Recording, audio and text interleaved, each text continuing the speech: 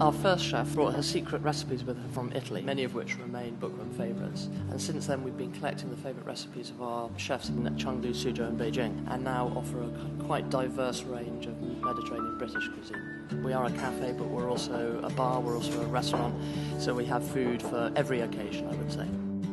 We started collecting whisky right from the beginning, and actually it became a bit of a tradition, and now we have over 70 different types of whisky. So once a month we do whisky tastings.